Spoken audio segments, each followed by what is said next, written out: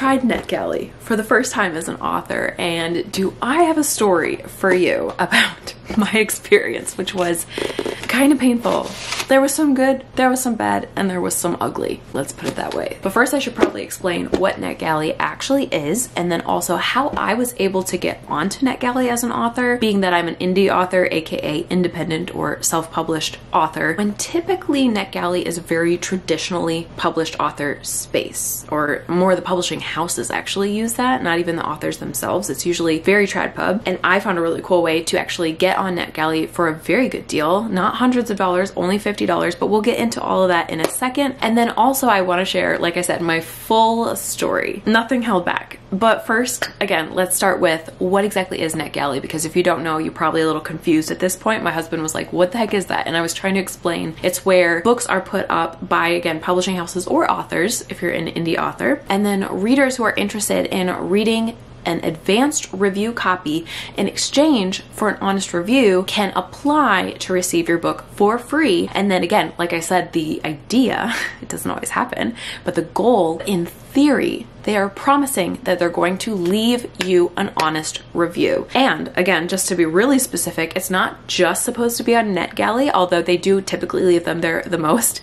It's also supposed to translate over to other websites, depending on what they put their preferences are, such as very often Goodreads, because that's before release, but also Amazon is a big one. And so that kind of already gave you a hint at why authors and publishers want to have their books on NetGalley. The whole reason is to get reviews for the book before the book is released, and sometimes after as well, because that also brings exposure and that helps you with promotional things, such as using those reviews to share why other readers should consider maybe pre-ordering the book, or if it's already released, to order a copy and read it. And then to use those reviews for promotional purposes, such as sharing that review, I don't know, on social media or the website or whatever, or snippets of it to show why other readers might be interested in reading the book as well. Couple things to know before we get any deeper. There's a few standard things that are typically done on NetGalley. It's typically used for pre-orders for books that are about to release, although I have found out that often books will go past the release date as well, and we'll get into that. That was my experience. But it can also be used technically after a book is already out as well. If you're like, you know what, my book's been out for a while, but I'm not getting a lot of traction, I would just like to get some reviews, you could technically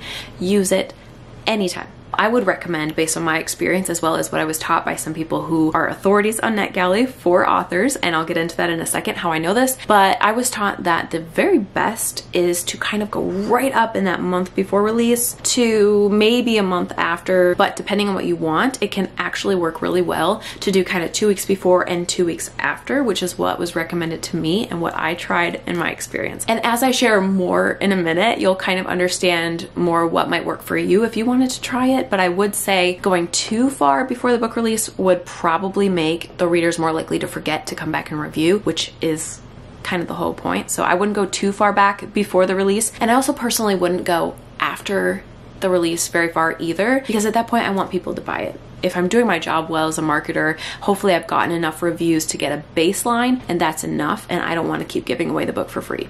So that's just my personal take on when would be a good time to use NetGalley. But then also, let's talk about how I was able to use it as an indie author. Typically, NetGalley is a few $100s, and that is a really, really steep investment if you're not sure it's going to work, if you're not sure you're even going to like it, if you don't know what you're doing, and especially if you're a debut author and probably have spent quite a bit of money on your book already. Actually, any book, but that's a different topic. So coming back to the point, I was able to get on NetGalley for only $50 by joining what's called a co-op. A co-op is just a fancy word for a bunch of authors coming together to collaborate and pay that one massive fee all together so that it's cheaper per person than if you were to do this all by yourself. So I joined Victory Editing, which is, according to Anne, the creator of Victory Editing, the first NetGalley co-op that was ever created. But there are other co-ops out there, and you can do your research and look them up, but I will link Victory Editing below if you're interested. I had a great experience working with Anne on the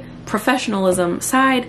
Everything was awesome. I'm more going to talk about my experience emotionally as an author on NetGalley, because it was something else, let me tell you. But to wrap up the how portion, I did work with this co-op, and it was $50 for a 1-month slot, which I think is more than enough to get a good amount of reviews for your book. Before I get too far in my initial reactions, let me quick give you a tour of the NetGalley dashboard, because I did have access on the publisher side, and I had a reader account in the past, but that looks different than the publisher account. So when you go through a co-op, at least with Victory Editing, we actually had the login info from Victory Editing, and there were certain things that you're not allowed to touch that only they are allowed to touch. But then when it comes to your book, there are tons of little cool features that you can play with. You can look at your stats anytime you want. So let me show you, give you a little quick tour of the dashboard. When I first got set up, they had put in a lot of my title details, but they had me go and confirm them and add my description of the book here. And then I also was able to add any notes or advanced praise, which I did add that just for fun. And then I added some of my links in there. So I was able to kind of personalize the book a little bit more under the title details and the upload files section here. So you can play with the title information, add more content if you want to. And then over here we have under availability, there were some other stats that you can't see anymore. You'll see that when we go back to the screenshots. There's a settings section where I can just kind of clarify things. I didn't really touch that.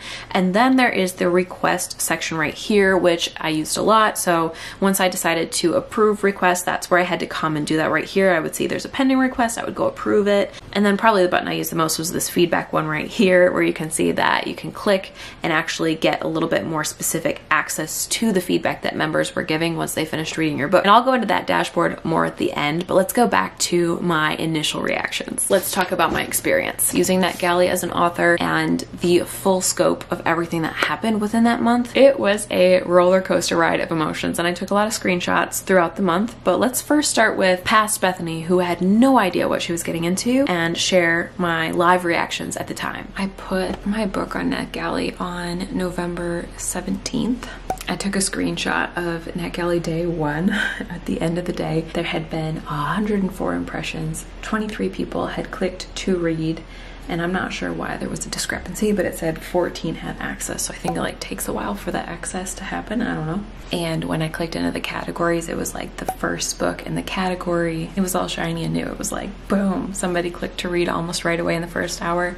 And then it just kept coming, another one, another one. It's so cool. On the back end, you can see things like the reasons for requests. So like the main reason was kind of going back and forth between like cover and blurb, cover and blurb.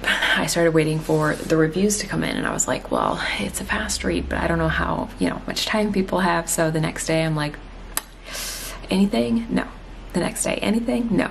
The fourth day, I got my first review, and I took a screenshot. So it says I had at this point 665 impressions and 111 people had clicked to read.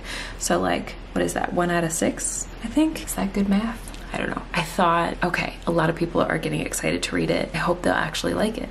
I had my book, and I still have it set to anybody can grab it, and I was going to eventually switch it to I had to approve people, but I guess I was worried that like nobody would even want it. So I was like, anybody, I will take anybody, like please. The more people the better is how I was feeling. So today is Thursday, November 24th, Thanksgiving in the US, and I think it's day 7 today. So I took a screenshot of this, but I have 1,095 impressions, 185 people have clicked to read, and 8 feedback/review. I don't know what the difference is. I don't know if it's just like star rating is feedback and then review is like more than that. I'm not sure. But at this point, it looks like 140 people have access. So not everybody who clicked to read actually got it. I don't know, but most people did, I think. So like, I'm trying to read this, right? And I'm just guessing. So impressions, I think just means like they literally, maybe they were scrolling past it and like visually it was on screen. So that counts as an impression. I'm pretty sure about that. And then click to read means all the people who actually like stopped and were like,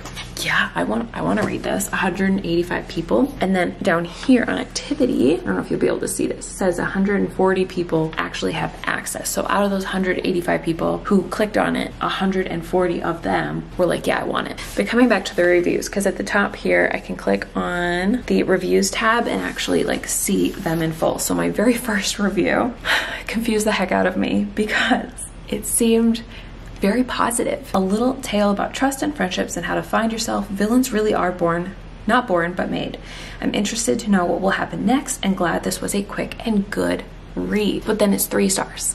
So, okay, for me, it's been so long since I've actually like rated books. Like for me as an author, I try not to be like a book reviewer as well. It feels like a little bit of a crossing boundaries. I don't know. So I pretty much either give things 5 stars or no stars. I'm like, whatever. So I don't really know what to think of 3-star reviews, but I know from like other people telling me that on NetGalley and Goodreads that's considered good, but in my mind it's considered almost like I hated the book. So just being real with you guys, like that's just how I've always seen a 3-star review. It's like, hey, if I liked it, I liked it. Like I'm gonna give it all the stars, you know? And if I loved it, it's getting 5 stars. I was confused, to say the least, because like 3 stars to me says I hated it, but then the review said they liked it, and I was like, I don't know how to take this. Another 3-star review came in. They were critical, but again, they said they liked it. So I was like, okay, I still don't know how to take this. And then the 3rd review came in, 3 stars again. Good world building and an interesting magic system, but ultimately not for me. So I remember talking to my friends about this, where I was like, hey, I'm getting like good reviews, but it's like not their favorite, but like they liked it, but like they are giving it 3 stars. And so my friend Mandy was like, she's like, you probably shouldn't have opened it up to just anybody, because you probably got people who are just looking for any free book whatsoever, even if it's not in the genre they typically read in, instead of like tailoring your NetGalley experience to the people who love your books. So at this point, like it's been open for so long, I'm like, what do I do? Does it even matter anymore? Like, do I close it down? I don't know. I'm still thinking on it. The 4th review came in. At this point, I was still like, what did they say? Like, I want to know. And again, 3 stars. But this is the funny thing. And this, again, it has been blowing my mind, because this review right here, I should like highlight it if I can find it. I disliked the world building. Okay, I just took a screenshot, but then the previous one right here, the book had good world building. What?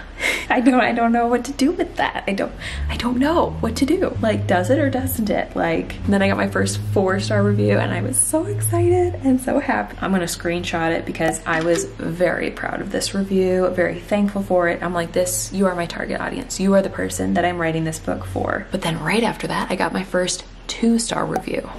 I like literally, I feel like I've been on this roller coaster of emotions, and I'm regretting putting in my email in the section where it's like, do you want to get an alert every time you get a review? Because I'm like, just checking my email, boom, there's a review, 2 stars. The thing that really bummed me out is it was from a librarian, and I was like, the first line says, The Secret Gift was an okay read. So you're telling me for an okay read that wasn't that bad, you gave it 2 stars? I'm over here like trying to shift and sort in my brain what star ratings mean, but the truth is it's different for every single person, including myself. I'm just almost trying to like disregard them and look at the reviews more, because yet again, after that, another 3-star review. And again, this one was really glowing. It said the premise was really unique and exciting. Who doesn't love a fairy tale retelling? It was definitely fun to read. World building was done masterfully. So that's, I guess, 2 to 1. I don't know if I'm like just gonna like tally it up on both sides and see where it lands, because I'm like, how do I know if I'm good or not? Like, I'm legit hinging way too much on these people's opinions, and I need to like step back and remember that reviews are for readers. and that sometimes I can't, first of all, I can't do anything anymore because the book is about to be published, but secondly, I'm such a people pleaser. I want to make the book something everyone loves. And so if one person loves the world building and the other person doesn't, that people pleaser in me is like broken. I'm like swinging back and forth. What do I do? What do I do? What do I do? Like, should I fix it or should I not fix it? What should I do? I'm just literally, it's messing with my mind right now. And this is the last review that I'll share today. I have, like I said, 8 so far. So this is another 4-star review.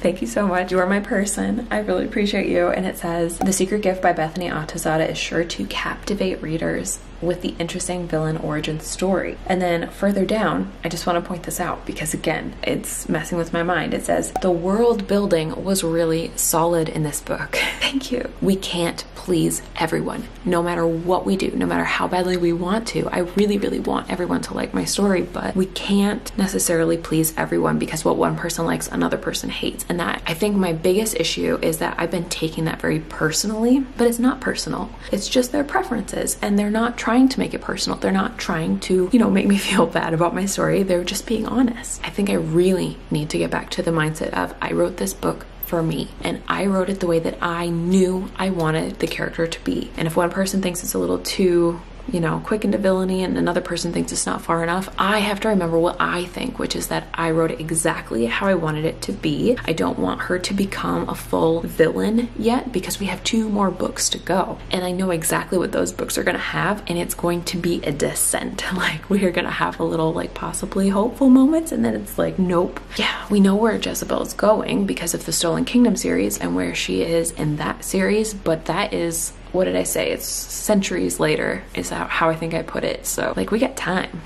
People don't become bad all in one day or even 1 week or year. I just discovered you can also feature a review by clicking the little plus sign here. So I featured my 2 4-star reviews, and I believe they come up on my book's homepage. Yeah. Okay, I've rambled enough. I'll let you know how it goes. I wanted to give you guys a quick NetGalley update. It is December 3rd today, so 2 days until release, and I can honestly say I have not been this bummed out about a release since like ever. So let me back up. The reviews on NetGalley, first of all, not that many have come in yet, and has it been 2 weeks? I asked like when I should do the NetGalley, and they recommended overlapping release so that the book would be fresh and reviewers could just go straight to Amazon and upload their review after the book came out. So I don't want to promote it to my audience because I want my audience to buy the book, right? Well, I guess I could because I took the book off of the auto approve and I made it so I have to approve people, so I could just stop approving people on release day, I guess. I don't know. My goal was to reach a brand new audience, to reach more people, but I was talking to some of my friends about this because the reviews are just not adding up to what my regular audience feels. It feels like 2 different books. My ARC readers that I have cultivated, and my audience who's read pieces of the book, and my newsletter subscribers who've read pieces of the book, everybody who has been a fan of my books for a long time and has been exposed to this book loves it. But the NetGalley people are very about it. Like, I could take it or leave it. And so I was talking to my friends. I was like, what's going on? This is not matching up and it's really bumming me out. And they pointed out that I had the book on that kind of auto approve setting where because I was just like, I want as many people as possible to read it, right? Well, they're like, well, people who are just looking to get a free book probably downloaded it, even if it wasn't the genre they normally read, even if it wasn't the genre they normally like, even if they will probably hate your book, they might have still downloaded it. On top of that, people who are just on there to get a free book looking for the auto approves and maybe don't plan to review, that might be why I'm not getting as many reviews as some of the other books that I've seen on NetGalley. So all around, I regret putting it on that auto approve, and I wish I'd just been more picky with who I allowed to get the book. And not that I've been denying a lot of people. I think I've only said no to like 6 people, so it's not like I've said no to a lot. But yeah, it's really bumming me out. So I wanted to tell you guys my honest feelings and how I'm just kind of disappointed. I don't know if it's going to turn around. I'm curious what it'll look like on release day. That's all I got for now. I just wanted to give you a real-time update. I'm really not loving it at all. All right, it is now the first week of January 8th. So it's been like 3 or 4 weeks. I've had time to kind of compile my thoughts and my feelings and kind of sit on it, process. And I feel like I'm ready to share would I do NetGalley again, and also some things I would do differently if I could go back into the past. And then also, as I give you kind of a tour of the stats side of the dashboard, I will explain some things that I liked and I didn't like so much. The ugly side that I hinted at, we'll get into that. So let's go ahead and go to my dashboard. All right, so you remember this from earlier in the video. This is just the initial book page, but if you scroll down to the feedback section right here and click this, you're gonna get to your stats page. So these are my final stats. Let's go over it really quick. First, we have impressions. So during the entire month that I was on NetGalley, I had 1,830 people scroll by my book or see it on the page in some way, shape, or form. It could have been for a split second as they scrolled through the genre. It could have been they actually sat and looked at it. But just an impression is just literally their eyeballs were on it. Even if it was just for a second and they weren't really paying attention to it, it was on the screen. Next, we have 273 people clicked to read. That's a lot of people. But before we get too excited about that, let me scroll down here to this activities section, because it says right here, 201 members with access. So out of those 273 people, not all of them actually got the book. I'm still a little fuzzy on that, but I'm thinking that that means that some of them weren't able to download it. I'm not sure. I wish I could ask NetGalley, but I don't know the answer to that. But this is the more accurate number right here. 201 people actually downloaded the book and have access to read it. Did they actually read it though? I don't think all of them did, honestly, because when you look at the percentage of people who actually came and left feedback right up here, 30 people total left feedback in a month. That's like one person a day, pretty much. That's way less than 200.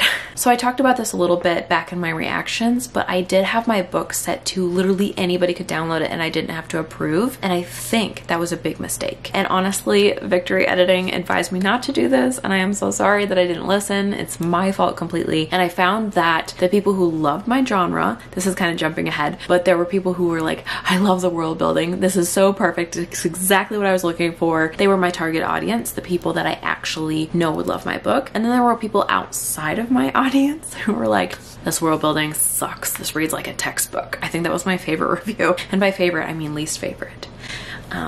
We'll get into that more in a second. Let me finish with the stats. So out of that feedback, there were only actually 28 actual reviews, like the in writing stuff. And then out of that, 22 of those NetGalley users decided to actually go and share their reviews on socials somewhere. Then scrolling down, I kind of touched on this activity section, but when I started declining people, I still approved most people. There were some people that I declined where I was like, I can tell that you're not gonna like my book and I'm so sorry, but I can tell. Or there were a few people who are like, they clearly are just getting free books and they're not actually reviewing. So when you see that on NetGalley, I was actually still approving most everybody, but then I heard that publishing houses typically only approve if they have, was it 80%? That seems really high, but I think it was like an 80% review rate.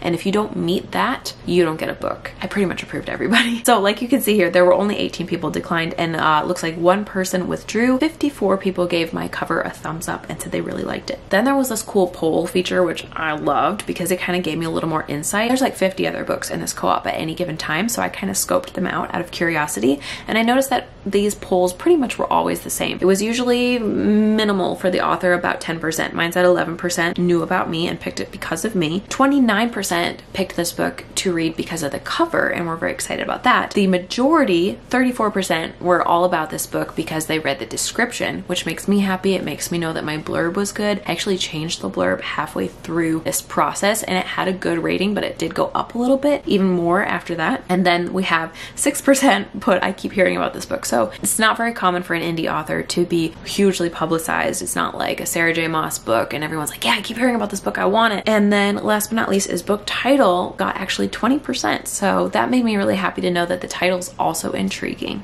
And then our average over here on the star side, it says the average rating was 3.3 stars. So just like right smack dab in the middle. 2 members gave it 5 stars, 9 gave it 4 stars, 12 gave it 3 stars, 2 people gave it 4 stars, and nobody gave it 1 star. And there's also this cool little opinions tab at the bottom here where it said 59% were interested in me, the author, like for interviews and events, which I don't think they had to answer this because it didn't always change after review, but I think some people obviously must have. 68% would purchase this book for themselves or a friend. 74% would recommend this book or author to their audience. And then at the top here, you can also see that from these opinions, 23 of them were reviewers, but I also had 3 librarians, 1 educator, and 1 bookseller. And let me just really quick pause because I might forget to say this later in the video if I don't say it now. The really sad thing that I knew about, but it didn't click until it was too late, is that when you're on the NetGalley co-op, and probably at any time when you're on NetGalley, they do close the book. They stop letting you approve people before it's actually off NetGalley. So on like, let's see, what was 7 days before? I think it was like December 10th, I think. I could no longer approve people, but I had the book on NetGalley all the way till the 17th, and that didn't make sense to me. That was frustrating. I felt like I didn't really get my full month's worth. I only got really 3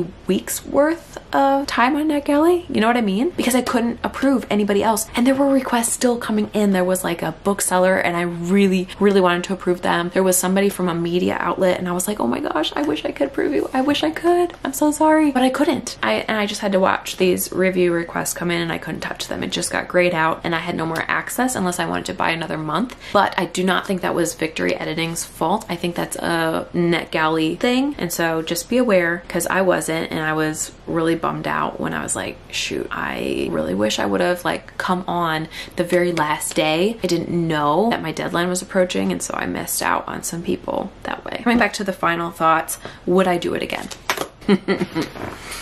Would I do it again? I think I would, because $50 is actually not that much to pay for potentially 30 reviews, like you saw in that last stat. Now, did all those people go over and review on Amazon? I don't think so. I think a lot of them reviewed on Goodreads, so it definitely went up a lot on Goodreads, although downside to that is that I didn't have my target readers all the time, so some of those reviews were not good. And oh my gosh, I forgot to talk about the feeling side. We'll talk about that at the end. After I get through these kind of final thoughts, we'll talk about my emotional roller coaster experience. So for would I do it again, I put not for a sequel. It would have to be for a book one or a standalone, but I think we kind of talked about that at the beginning. I think I would do it again for the sake of reviews, especially if I was a brand new author and I didn't have a review team. Now the thing is, I do have a review team who are amazing. So when I look at my reviews on Amazon, yes, they do seem to be really good already. A month after release, I had 36 reviews. That's awesome. However, when I look at those reviews, I do think that a lot of them came from my personal ARC review team and my amazing readers who actually love my stories and bought the book and then reviewed it because I asked them to. Like, I have built up, you guys, I have the most amazing readers and the best ARC team built up. And so I just don't know. I can probably do this organically for free if I put in the time, because I have grown my audience. I put in, what is it, almost 6 years now. I do think NetGalley would be almost more valuable for a brand new debut author, actually, because it would allow you to, as long as your book was really good, which we're going to talk about this in a second, because you really have to be careful. NetGalley reviewers are vicious sometimes. I'm just going to jump to the emotional side. I can't share would I do it again without talking about the emotional side. So where do I even start? There were some reviews that came in. I think I did kind of mention this in my reactions, where they were like, they really enjoyed the book, but they only gave it 3 stars. So that was like such mixed messaging for me. But then it just got worse, because then I would have the like 5-star, the world building is amazing. And then well, there wasn't a 1 star. I think it was 2 stars. I hated the world building. And again, that one person called it a textbook. And I'm like, ouch. I was so just like, my brain just could not compute how one person hated it and the other person absolutely loved it. And I have had this experience as an author before, and it confused me before, but I've never had such polar opposites, and especially the negative side. I don't think I've ever had quite such vicious reviews from a few people, because I don't think I've ever had my book compared to a textbook before. It was funny but harsh. Now you can see I'm laughing at it because now I think it's really funny and I'm like emotionally removed from it. But to have people judging your book like that right before release day, I don't know if you remember watching this video where I kind of shared my feels right before release, and I was down. I felt like I had been kicked in the gut. People were just trashing my book. People were loving it, but all I could hear was the trashing it side. And I think there's something about the human brain, I've heard this, where we automatically hear negative things more than good things. You could have 10 good things, 1 negative thing, and you would go home thinking about that negative thing. And it's the weirdest thing about the brain. I don't understand it,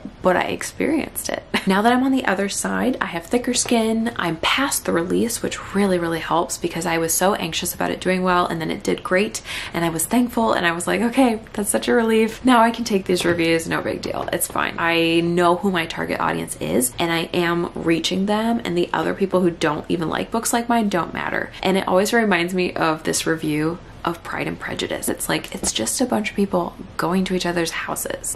And I'm like, okay, that's just so eye-opening. It's like, it might be for you and not for me. It might be for me and not for you. And that's fine. So it's not saying it's a bad book so much as saying it's just not for me. But then when the reviews actually say it's a bad book, even though you know it just means it's not for them, it's still, you're still hearing it's a bad book. So I can see why this is used more in TradPub, where you have the space and your publisher looks at the reviews because they don't care. They don't have an emotional attachment nearly as much as the author, and they can just send you the good reviews and you don't have to look at the bad. You know what I mean? So that comes back to my last point, which is what I would do differently, I were to do NetGalley again, which I think I would, but I would just be very, very, very careful to make sure I was only accepting my target readers.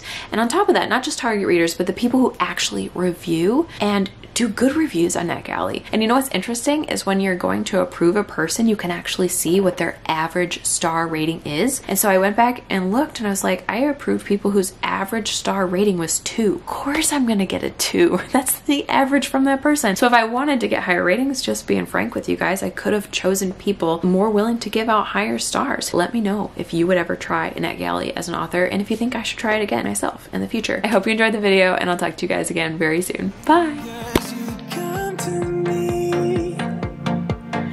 Then all of a sudden it became reality.